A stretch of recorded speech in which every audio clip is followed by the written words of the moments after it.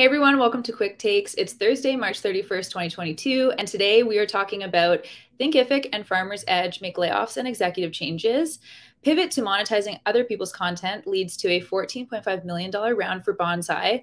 Canadian Web3 Council is formed to help shape Canada's approach to Web3. And a quicker take, Athennian raises 27 million. I'll now bring up Alex Norman. Hey, Alex. Hey Alex, how you doing? I'm good. How are you? I can't believe it's the end of the quarter already. I know, I know. Where did the month go? It's crazy. Yeah, and I thought spring was here, but we got cold weather again this week. I So know the snow was not welcomed today. I no. didn't like to see that. Well, despite the cold temperatures still, why don't we jump into the tech news from the week? So why don't we start with the Thinkific Farmers Edge news and the executive changes and layoffs. So maybe we start with what those two have in common. So both these both these companies went public on the TSX in 2021. They're part of this technology IPO boom that happened last year. Both companies were well received. They actually oversubscribed, and they used the proceeds of IPO to continue their fast growth with limited concerns to the bottom line. And if you go back, Farmers Edge raised $125 million when it went public. Thinkific raised $160 million and had demand for $1 billion of shares.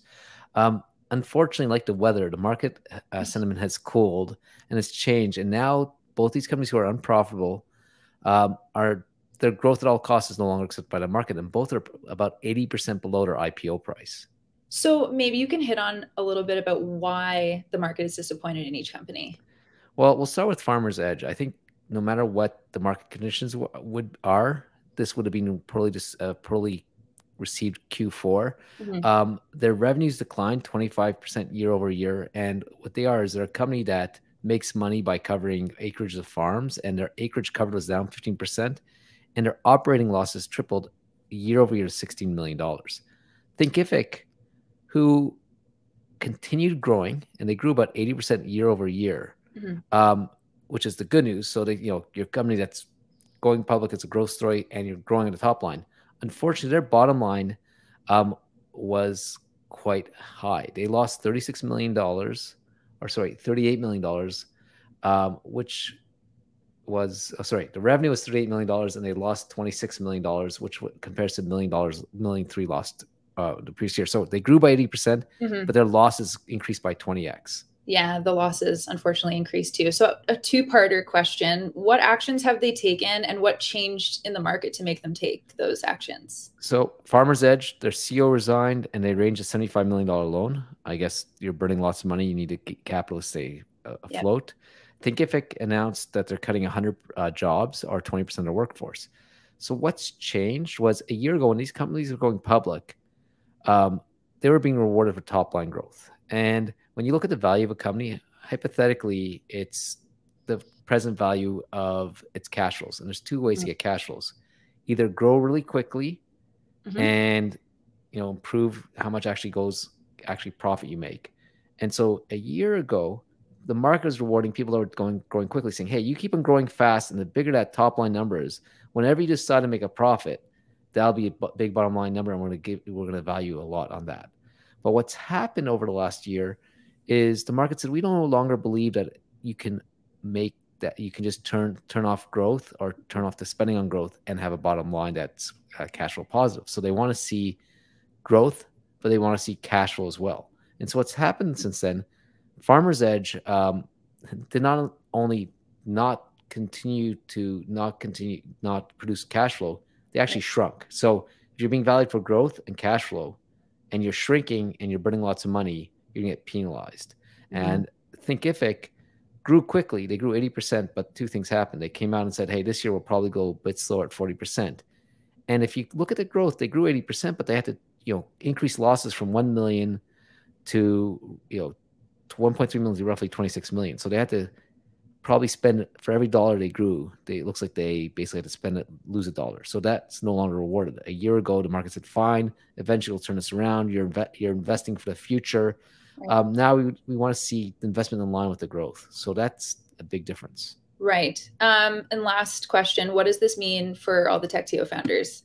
Well, there's a few takeaways. First of all, you can't ignore the public markets. The public markets valuation and values and the reason people invest privately depend on the eventual public market exit. And that happens one of two ways. Either you go public or you get acquired by a company that's public. That's how investors get their money back. That's how founders actually can share. You can say I'm worth $1 billion in shares, but that doesn't pay for rent or oil or your new car. So the private markets eventually the public markets eventually affect the private markets. Second, in a market like you've had over the last 2 years, you got rewarded just on growth. You didn't have to build a sustainable business. I think as someone that talks with founders, I always say, build a sustainable business. Have a problem you can solve. Know that when you solve that problem, there can be a gross margin and that you're getting rewarded for that and there's bottom line. In the last couple of years, if you could say, hey, there might be a minuscule bottom line, we just have to get volume, you'll get rewarded. But now and always, you should be saying, can I charge enough to make make money on my revenue and eventually try to keep that, fixed cost as low as possible. So what does this mean in practical terms? You're probably going to see lower valuations all across the board in the next 12 months. You'll see a gradual easing of the job market. When companies realize they can't grow at all costs, they probably hire less. They're a bit more careful with hires. People get back on the job market. So the tightness and how hard it's been to basically hire should probably slow down, not immediately, but next 3 to 6 months. And then employees should understand what's driving the growth of their business before they join it, and understand what the risk they are getting involved with. Just because a company's had easy raises, has a high valuation, you should understand if that's sustainable. Right. Well, I appreciate your take, and I always enjoy these. And if you like to hear more takes like this and want to find it all in one place, get it right to your inbox, you have to subscribe to the TechTO newsletter. If you haven't done so already, you can at techto.org/newsletter. We also have a link to subscribe and the link in our bio and all our social media. Alex, I always like to ask you, but what are you most looking forward to reading about on Friday? Well, I know we've started doing Flashback Fridays again. We did this at the beginning of the newsletter, it went away, and now we're like highlighting wisdom and advice that we have on a YouTube channel from the past. So I'm looking forward to seeing who we select for tomorrow's newsletter. Yeah, I know we have such great content hidden in the archives of TechTO. So it's always great to pull out a couple great ones from the past and relive that again. It's awesome. Okay, moving on. So we talked about a pivot last week in Quick Takes, which means this probably means that there was some kind of transition for this company as well. So pivot to monetizing other people's content leads to a $14.5 million round for Bonsai. So what were they doing originally, and what are they doing now? How did they pivot? So Bonsai originally launched as a men's streetwear shopping and news app that allowed consumers to buy items they saw in the content. It was designed to create a fun content shopping experience.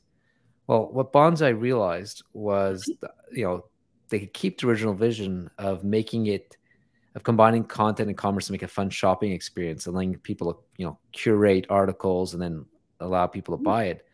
But instead of fighting for the traffic, they could become what they call a commerce infrastructure company and enable people that already have the traffic and already creating the content to monetize their traffic. So that's basically what they do. They allow companies now to enable media companies to convert affiliate links into on-site cart and checkout experience. So if you see like a shoot an article, you can click on it and buy it. This pivot happened because one of their partners actually said, hey, we'd love you to enable this for our site. That was complex. And Bonsai now calls their experience native commerce. That's awesome. So in your opinion, how has this pivot gone? Well, it seems to be going really well. They partnered with many large media tech companies, including BuzzFeed, Vox, PureWow, Refinery29, and many others. The company claims to have a strong pipeline of media players, and the biggest, bottleneck right now is they have to build out a list of new merchants in new verticals. So they have the fashion merchants, but they need to go get like technology merchants. And so, you can look at them. They have a technology solution plus a marketplace. So it's a very interesting business model. Right. Certainly. So why don't you tell us a little bit about the raise now? So the raise was led by Framework Venture Partners with participation from Lyra Growth Partners, Marcus Freed, and others. They also range at $6.5 million in debt. So what's interesting here is Framework was spun out of BDC. Lyra and Marcus Friend are former entrepreneurs in Vancouver.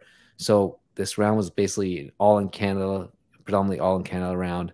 You've got a family office and a high net worth individual that have made their money off tech and understand retail. Marcus Friend was founder of Plenty of Fish. So I guess cool. he had a different type of content that was shoppable. And lastly, what can founders take away from this pivot and this experience? So, pivots aren't always because a company's failing. Pivots might be hey, observing and seeing what's going on with your company. And I think that's what what happened here with Bonsai. They had a site which had a unique way to shop, and they realized that underlying technology solved a problem for lots of media companies. And by providing that technology and a marketplace behind it, they could probably have a much bigger idea that was more cost effective and a bigger opportunity to solve. So, and there's a perfect example where an industry market change too. Media companies or tech companies like BuzzFeed and Vox, if you go back 5 or 6 years ago, they were growing at all costs, saying, hey, we're going to get all these eyeballs and we're going to reinvent how you make a media company and be a huge venture scale outcomes. That didn't happen. So they actually had to go through a similar thing that we talked about in the previous quick take, where they had to cut back their staff, focus on more sustainable growth. And they needed to find a way to make more money. Well, Bonsai's native commerce approach is a no-brainer for them. They can focus on creating the content. They don't have to go get the advertisers. They can monetize. It probably converts at a higher basis than what they were doing before, making their content more valuable. It's a better customer experience because it's not like, hey, go click on these ads. It's like, hey, you like this? Shop it right now. And they don't have to invest in the technology. So smart pivots don't have to happen because you're desperate, but happens because you find a solution that's bigger for yours. Right. I think the big question now for Bonsai is, how do they become ubiquitous? Does their marketplace have strong network effects? Because some marketplaces, like affiliate networks, which they're replacing, were very popular, but didn't seem to have strong network effects, and so was not the ability to create like a venture scale outcome. Right. I like that, because when you think pivot, you think something's just not working, but it's just about being adaptable. So I really like that. Thank you. One segment that we're continuing with on Quick Takes that I love is we're highlighting an insider company that we think that everybody should, look up and care about. So we want to highlight DeckLinks today. So Alex, can you tell us a little bit about what they do? I'm excited about this one. DeckLinks is making B2B sales more human. They're creating personalized client portals where you can add video, narrations, and share engaging presentations with a single link. Whether you're sending sales presentations, sharing updates, or fundraising, DeckLinks empowers you and your team to deliver a more personal buying experience. If you want to find out more, you can visit their website at www.decklinks.com. And we'll also link the website in the show notes as well so that people can go back and check them out. But definitely check out DeckLinks. Sounds very interesting. So I want to switch gears a little bit and go into Web3. So the Web3 Council is formed to shape Canada's approach to Web3. So first off, what is the Web3 Council? So Web3 had a launch, which maybe a launch announcement, which we could link to in our show notes. And the Canadian Web3 Council is a nonprofit trade association formed to work constructively with policymakers and establish Canada as a leader in Web3 technology. And who are the members of this council? So the initial members, and there's about 11 of them, I can list them right now, are sort of the people you'd expect. There's Aquanow, Axiom Zen, and Dapper Labs. So Dapper Labs came out of Axiom Zen. Chain Safe Systems, Ether Capital, ETH Global, Figment, Informal Systems, Lendon, Simple, and Wonderfy Technologies. So some of the more well-known names in the Web3 community in Canada. Yeah, definitely. There's a few in there.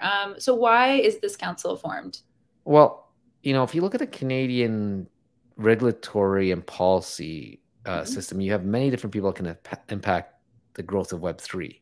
And what we don't have is a clear legal clarity or a unified policy, which makes it very difficult for startups or anyone to get involved with Web3. Because while founders are like risk takers, they're viewed as risk takers, they're really risk mitigators. Right. So they take a business, they make it less risky. And when there's no clear legal policy, framework or policy framework, you're working in a sort of gray area, which you don't know what's going to happen. So if you want to invest in and you want Canada to become a leader in Web3, we need a bit more clarity and, so people can just go about their business, not have to worry about a big risk in what they're doing day to day. Right. And what have Canadians already done in Web3? So what's interesting is, and you can look at some of these people involved in this, Canadians have actually been leading in a few ways. Like we founded several notable blockchains: Ethereum, Cosmos, and Flow. Most people are probably very aware of Ethereum and Flow. Flow is the one, and we've actually, the Flow, which was created by Dapper Labs, which also launched CryptoKitties and NBA Top Shot. Also really, CryptoKitties is really the introduction or the popularization of NFTs, and NBA Top Shot with Flow is trying to make it, made it more widely available. And also from a finance perspective, there was the first spot Bitcoin ETF that was publicly traded again. So we helped create lots of blockchains. We've helped make Web3 more accessible. So, these are actually pretty leading innovations that have come out of Canada. So then I have to ask, what's the problem? And also, why should people care? Well, despite this innovation and leading approach, I would say Canada is not considered one of the leading places to start a Web3 company. And it's basically because of this lack of clarity and, compared to other jurisdictions, which have either put out clear policies or clear regulations. So this is we have the talent, we have the experience, we don't have the framework to actually be successful.